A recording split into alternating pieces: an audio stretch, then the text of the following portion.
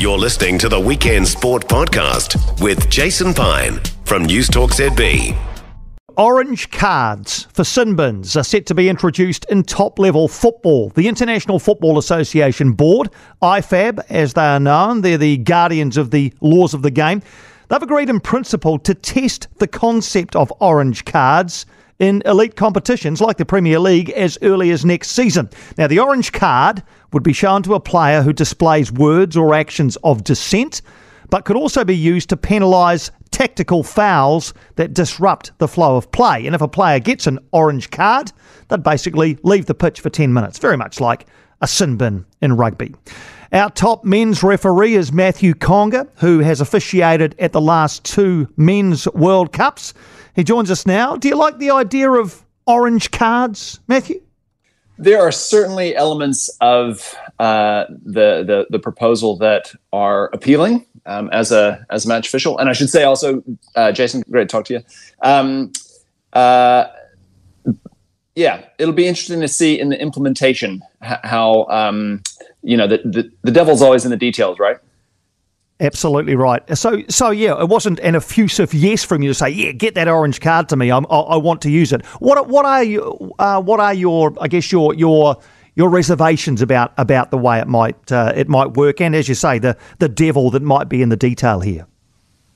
Well, I think so I've had the privilege of being able to study refereeing from a research perspective over the last few years, and while it's important to recognize that we need to deal with the mobbing, the antisocial behavior that is part of the sport, I just think we've seen a number of different, actions that have tried to deal strictly with behavior and not really looking at what is the underlying relationship between referees, players, and coaches, and how do we change that, on a deeper level, so that there's much better understanding of how we all work together to enable the beautiful game. So in other words, if I'm hearing that right, rather than being able to dish out an orange card or whatever colour card for dissent, you'd rather look at the root cause of the dissent and try to have less of it. Yes. Yep. Probably that. And so if you look at the research, a lot of the dissent happens when there is a real distance between the players, coaches, and referees. So it's just, and we see it, of course, with social media. If you don't know the person, it's easy to lob those, the vitriol or whatever. Again, this is, I guess, we've not seen a lot of it in practice. There have been pockets of it where it's been tried, but where referees, players, and coaches are training together on a more regular basis, there's a greater level of respect that's built in. So players get to see, oh, wow, look at how much work these people are putting in on their training and their understanding of the game. And equally, referees also working with players saying, okay, right, now I understand a little bit more of what they're trying to do tactically or where the game is growing. So it's not so reactive. It's really looking at that broader growth of the game. Is that time spent together away from an actual competitive match something that we are likely to see more of? Is that in the pipeline? Well, if you look at New Zealand Rugby, for example, they have now embedded their top Super Rugby rugby referees with teams. So I think Paul Williams is down with the Crusaders.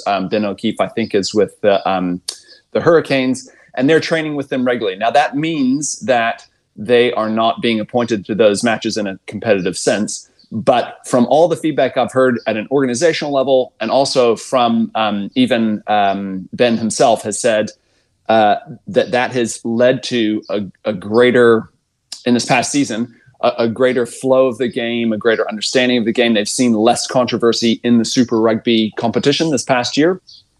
And we do a similar thing at the FIFA level. So when we're preparing for FIFA tournaments, a week, 10 days before each major tournament, we're actually training regularly with players as well. So that's, again, part of our own practice, making sure that we're sharp. But we recognize that the players that we're working with are, you build a bit of rapport with, or it doesn't impinge, I suppose, on that unbiasedness as well. You've got to be careful with that. But so I've seen it as a very positive potential.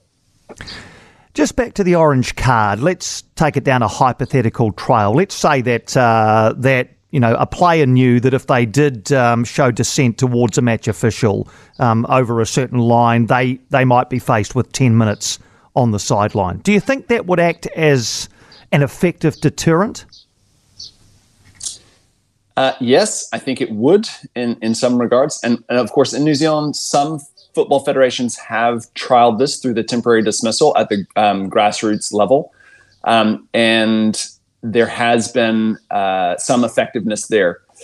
I personally also like to go back, if you look at Nigel Owen's comments around this, his recent interview with the BBC, he was saying that it will be a big culture shock for football players. So it will be interesting to see how it's played out. I personally wouldn't mind being able to maybe go one step back and say, hey, if you're dissenting a decision, we can move the let's say on a free kick, we can move the free kick forward 10 meters. And then if it moves into the penalty area, then now it's a penalty.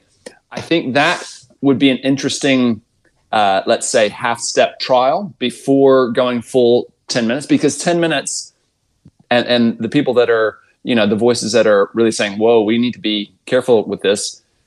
10 minutes in a football match down a player, it can be it can have a big impact on the game, right? Whether, you end up with a much more defensive setup or, one goal in a football match makes a big difference compared to, say, even, a try or a penalty in rugby where it's comparable. So I'd love to see a little bit of a half step. Let's try, give us the power to go, 10 meters. And I think that would even start to quell the mobbing, the dissent, that sort of thing. Yeah, well, I mean, that's been the case in rugby, hasn't it, for a long time? If you say something to the ref, you're immediately marched 10 metres. It's been around for a long time. The other part as well, Matthew, is what if a goalkeeper shows dissent and he or she gets an orange card? Then what? What do you bring another keeper on, or what? Does one of the outfield players have to go and goal for 10 minutes?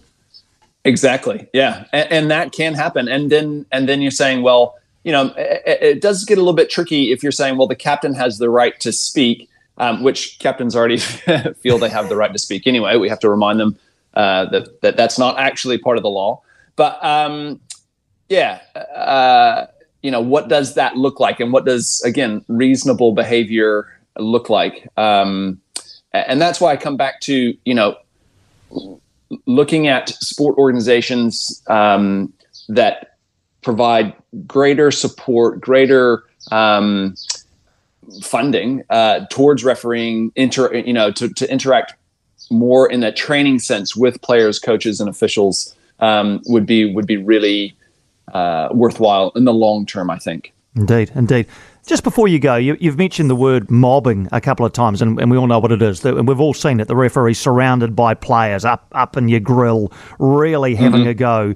How unpleasant a part of your profession is that? It's sometimes it's really unpleasant, especially if I have a question about the decision that I've made. So if I'm unsure, then all of a sudden it's like, whoa, hang on. It makes it even more, I guess, threatening. Yeah. If I'm pretty confident in the decision I've made, then I can regulate that feeling of, players coming in. I can deal with that pretty comfortably. But it is, and especially because it's the culture of it, when you see it happening at the professional level, that filters all the way through to the grassroots. So, I mean, this, the emotional intelligence, the communication skills that I've built up over the past 20 plus years, it's nearly 30 years of refereeing actually, have, now I'm able to say, by and large, I feel like I've got the skills to be able to handle that. Of course, the issue being that happens at the grassroots level, where often it's a younger referee or a less experienced referee, and then it becomes really daunting, especially if there's an age difference, a younger referee with older players, sometimes a gender difference. That can be really, really quite threatening. And we know, again, statistically that, so there's about a 30% annual attrition of referees in every sport they leave. And it only takes 2 or 3 incidents of this antisocial or mobbing behavior, dissent, sometimes it's outright abuse, for younger referees then to say, you know what, I've got better things to do with my weekend. Thanks, I'll go find something else to do. And the game then suffers. So yeah, we've got to continue to support the development, the retention of referees at an organizational level, at all levels of the game. The other part's the crowd, isn't it? And not just the crowd at the game, but as you mentioned before, on social media. It's rare for a player to get on social media and have a go at an official after the game. But fans, man, it just feels like open slather. Is there any solution there, Matthew? It's a tricky one. I'm, for that reason, not very active on social media at all. At the same time, it's a double-edged sword because we want people to see, the great work that referees are doing, both on and off the pitch. So there is that sort of avenue, which has traditionally been taken, just stay off social media. But I agree with the calls to say, hey, look, if there's abusive behavior or abusive words that are being said, people are being threatened, then there needs to be some accountability of the people that are making those. And I don't know how to, I guess, police that, but we probably need to report that more regularly so that the scale and the size of the problem, rather than just deleting the comments or, blocking it, but actually really making it clear the size of the problem there is probably a good step in that direction.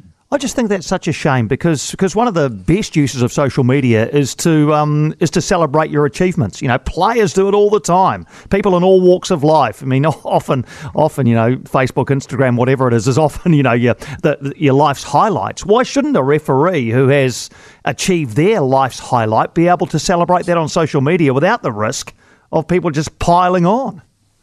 Yeah, I agree with you. I think that's a really good point. And I don't know, maybe that's something that, maybe players that are more professional, I guess, in that sense, maybe they've got some support there from media managers or something along those lines. It's not really the case with referees. But yeah, it just shouldn't be. It shouldn't be that we that people feel the need to pile on. Everybody is a pretty good armchair referee from their living rooms. But one other aspect, I suppose, of this is that we, again, going back to the broader sport organizations, if there was greater celebration and visible celebration from the national sport bodies, even let's say, New Zealand, it would be New Zealand Sport. If there was that recognition and celebration of the accomplishments of our referees across multiple codes, then maybe that would start changing that dial as well. So yeah, again, that's something I would love to see, that, there's regional sport awards, that there's often refereeing is part of that. But even at the national level, I mean, we've got referees that, really excel from quite, in some ways, it's difficult to referee the global game from such a small corner of the world. But, we have people that have achieved some pretty great things that deserve more recognition. Absolutely. Fascinating topic. Matthew, it's been a real education talking to you. We've gone off on a couple of different tangents, which I didn't expect. I just thought we'd talk about orange cards, but we've gone all over the place, which has been fantastic. Thanks for taking the time this afternoon. It's my pleasure. Great to talk to you, Jason, and we'll look forward to talking again. Yeah, I'll look forward to that as well. Matthew Conger, one of our top referees, officiated at the last 2 Men's World Cup. For more from Weekend Sport with Jason Pine, listen live to News Talk ZB weekends from midday or follow the podcast on iHeartRadio.